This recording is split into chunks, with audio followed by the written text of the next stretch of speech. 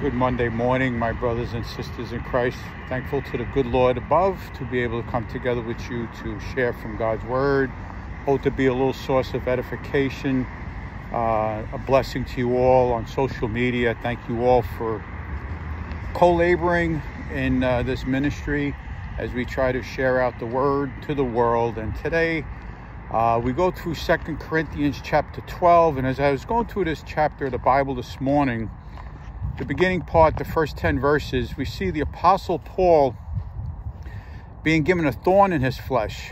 And we just read in the chapter before, 2 Corinthians chapter 11, verses 22 to 33, how Paul suffered much for the sake of Christ.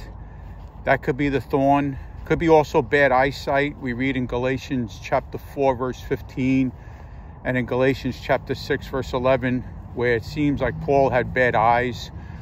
But whatever it is that this thorn was, it was painful.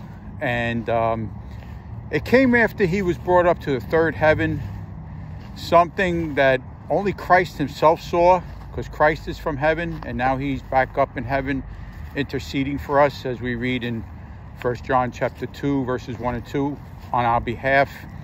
And the Apostle John had some form of a vision of heaven, we read in Revelation chapter 4, verse 2.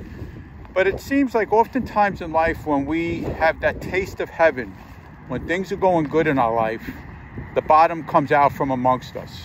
You get that 3 o'clock in the morning phone call. You get that diagnosis you weren't expecting. A situation happens in your family with your health unexpectedly. This happened also in the life of Elijah the prophet. 1 Kings chapter 18. I remember reading that passage of scripture a while back, and still reminds me of how sometimes after those mountaintop experiences come the valleys. Elijah in 1 Kings chapter 18 on the Mount Carmel defeated 450 prophets of Baal. A great victory by God's grace. He must have been feeling really good. Then right after that, 1 Kings chapter 19, we see him fleeing from a woman by the name of Jezebel, hiding in a cave and pleading that God would take his life. He didn't want to live no more. And oftentimes this is how it is in our lives. It's been said, and I really agree with this. I heard this from a preacher many years ago. You're either going in a crisis, coming out of a crisis, or being prepared for a crisis in your life. Trials and tribulations will come to us. And oftentimes they come after we've gone through a season of refreshing and maybe good health, and things have been quiet. Then the storms come. Pain and suffering comes because of sin. Bottom line is the ultimate reason why we do suffer is because of the fall. Adam and Eve sinned in the Garden of Eden in Genesis chapter 3. And the next chapter, Genesis chapter 4, we see Cain killing his brother Abel. We read of David, and a man after God's own heart. We read in 1 Samuel chapter 13, verse 14. But what did he do? When things were going good in his life, he was sitting in the pinnacle of the temple, and instead of being at war with his soldiers, was comfortable, relaxing, enjoying life. And we read in 2 Samuel chapter 11, he saw that woman where he should have been busy in his life. And instead of being with his soldiers, he started eyeing a woman. And you read the next few chapters of 2 Samuel and you see nothing but misery and destruction. But there are times we might suffer because of Satan trying to attack us. Ephesians chapter 6, verses 10 to 18 speaks about how our battles in life are spiritual. Ultimately, our battles are spiritually. People are dealing with anxiety and depression today, a lot of people. And oftentimes they're told it's a chemical imbalance or a trauma from when they were young. I've been working with troubled children for over 31 years now. And that could be true. But ultimately, the battle is spiritually. You see, Satan is our adversary. He's our enemy. It happened with Job in Job chapter 1, where God permitted Job to basically, in verse 12 of Job chapter 1, basically do whatever he wanted with Job, but he wouldn't be able to take Job's life. Satan went out and found Job, and you could read the book of Job. Obviously, we know a lot about his story and all the pain and suffering he went through. But at the end of Job, Job chapter 42, we see that he came out of all that more prosperous than he was before. That's because despite everything we go through in life, God is working everything out according to the counsel of his will. Ephesians chapter 1, verse 11. He's working everything out for our good, as we read in Romans chapter 8, verse 28, to ultimately conform us to Jesus Christ. This is what the Apostle Paul learned here in 2 Corinthians chapter 12. He was given this thorn in the flesh, and he asked Christ 3 times to remove it. Christ said, "No, for my grace is sufficient for you. For when you are weak, then I am strong." You see, when you're going through the trials of life, that's when you experience the closeness of God more in your life than if things were just going good. Psalm 34, verses 18 and 19 reminds us that God is close to the brokenhearted, those that are crushed in spirit. Many are the afflictions of the righteous, but God will deliver them from them all.